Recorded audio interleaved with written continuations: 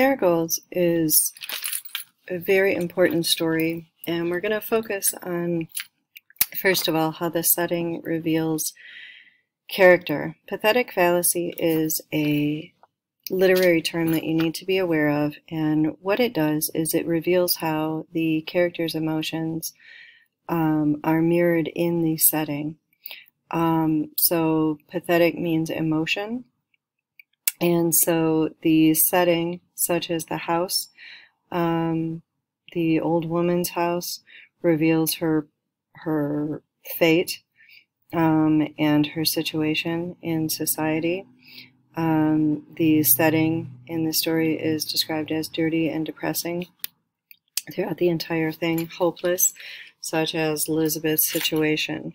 So often characters are not aware of how they feel, but the setting will depict it anyways. And we will see this in all of the stories and novels that we study this year. So pathetic fallacy is a very important term that you need to be aware of. The setting of this story is in rural Maryland during the Depression.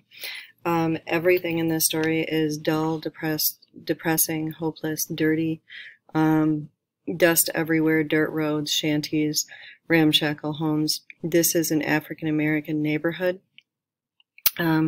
Notice the season is hot. It has to be oppressive heat. The term oppressive means to press down.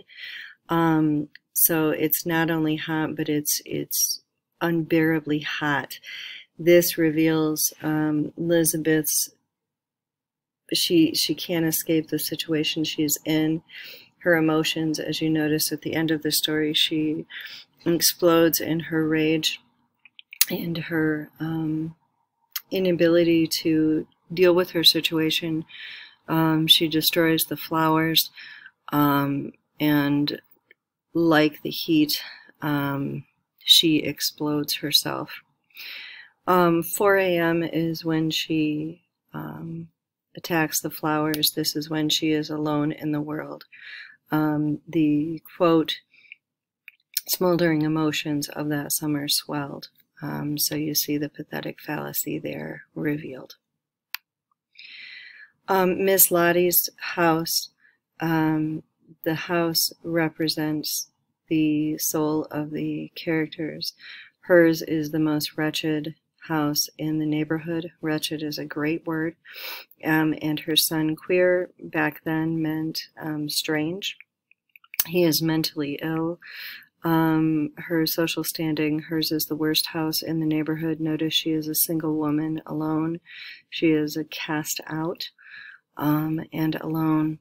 Again, she is trapped in her situation, but she has the audacity to put those beautiful flowers in front of her really joke of a house. And the setting acts as an intrinsic part of the character's motivations for behaving as they do. She, Miss Lottie, does not make sense to Elizabeth. She should not be creating something beautiful, and this angers Elizabeth and provides the motivation for her anger later. Let's jump to character. Elizabeth is your age, 14 going on 15. She's at that perfect age where she is no longer innocent, but she's touching her innocence, and she's aware of the adultness. She's aware that things in the world are not perfect, and the ugliness of the world is revealing itself to her. Notice the author uses the symbolism of a flamingo in a zoo cage. The motif of a cage is repeated over and over again in the book. The bars of her cage are poverty, her African-American race, and the fact that she is a young woman, and she is trapped. She can do nothing about her situation, and she is keenly aware of this now. So she has that excitement for what is to come. However, she is suddenly aware that there is not much to come. Her situation is fairly hopeless. The flamingo symbolism, a flamingo is a rare and beautiful bird. It is the most pathetic thing to be in a cage. Beautiful, they can fly, but and it is a fantastic creature to be trapped in a cage. Continuing with the questions, what does she want? How does she attempt to get what she wants? And what has she sacrificed? She wants freedom. She does not want to hear her father cry. That crushes her. The father represents everything that is strong, and to hear him weep pains her horribly. And if he does not know how to solve the situation, what is she to do? She is utterly helpless. She has that childish misdirection of her anger, so she destroys what is beautiful and doesn't make sense in her world. Wild contrition is guilt and hopeless guilt. Because of her actions, the old lady is her attempts to create something beautiful in her ugly world is destroyed, and because of Lisbeth's actions, she has caused pain and hopelessness in the old lady, and Elizabeth cannot repair the damage she has caused to the old lady, and that is the lesson, that when you hurt someone, sometimes there's nothing you can do to fix it. The antagonist in the story is Miss Lottie. She is alone, feared, ugly, hated, or pitied.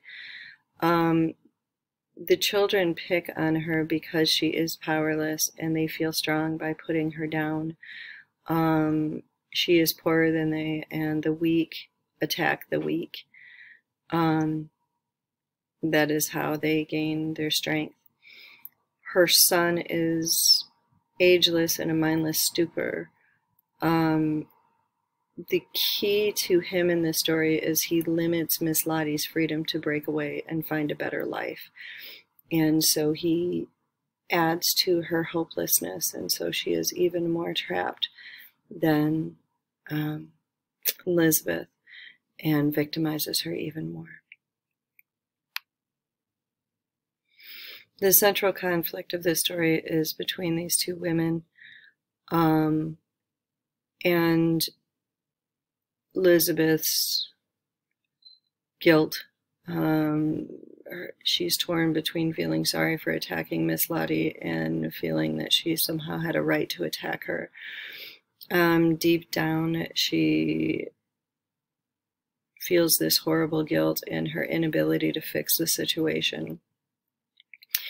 Also, her pain and helplessness and confusion in hearing her father cry, and dealing with her father's perceived weakness, and how that shakes her world. The climax of the story is when Elizabeth loses control and strikes out at Miss Lottie's attempt to create beauty in their world. And she, after doing so, she suddenly feels compassion for Miss Lottie, but her compassion is too late. The marigolds symbolize for Miss Lottie the attempt to create beauty in a hopeless environment. For Elizabeth, they represented cruel hope, a false beauty, something out of reach for her. And after she destroys them, they symbolize her beginning of a life as an adult and her ability to feel compassion.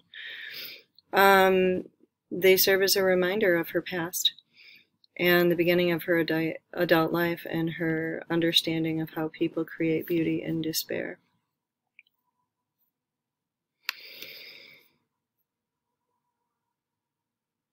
Elizabeth's destruction of the Marigold destroyed Miss Lottie's last hope. And Elizabeth defeated Miss Lottie. And she learned that there are things that you do that you cannot make up for. And